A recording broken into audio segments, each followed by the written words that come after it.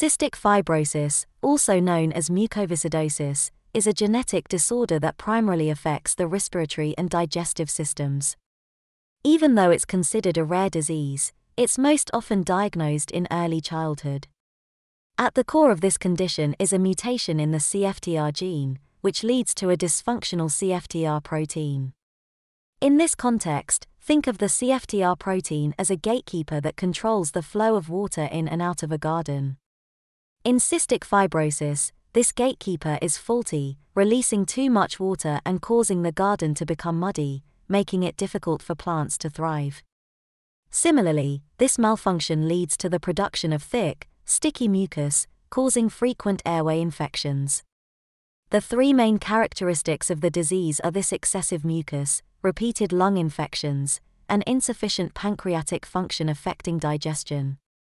Signs of the disease often appear during infancy, usually as a bowel obstruction with meconium.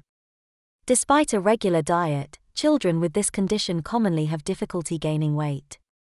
Importantly, over 75% of cystic fibrosis cases are diagnosed before the age of 2. As these children grow older, they start to exhibit respiratory symptoms such as coughing, wheezing, and frequent lung infections.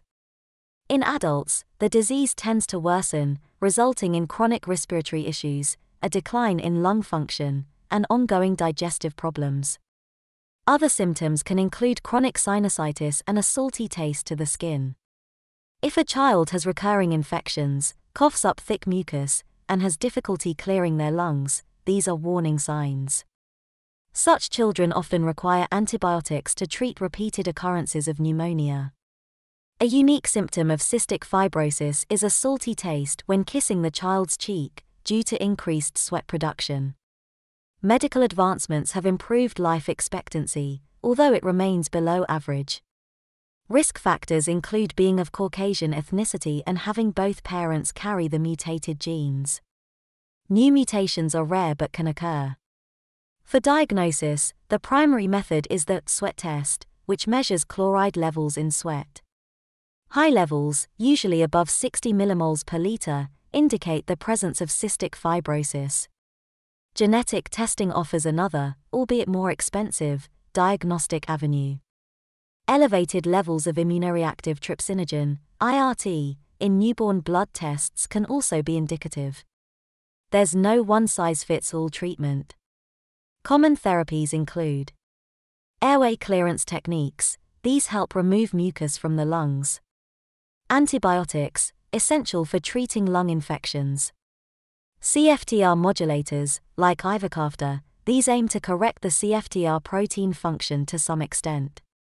Their effectiveness varies, but some patients experience up to a 50% improvement in lung function. Pancreatic enzyme supplements. These aid in digestion and often enhance nutrient absorption. High-dose antibiotics, effective for severe infections, though efficacy decreases over time due to antibiotic resistance.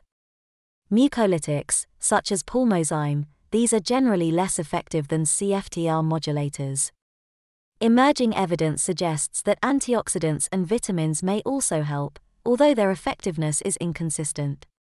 Always consult a healthcare provider before starting any treatment. To sum up, around half of individuals with cystic fibrosis live past the age of 40. Unfortunately, respiratory failure accounts for about 85% of cystic fibrosis-related deaths. Other key insights include the potential for the disease to cause male infertility, liver disease, and a heightened risk of diabetes. Regular physical activity is also crucial for managing the disease.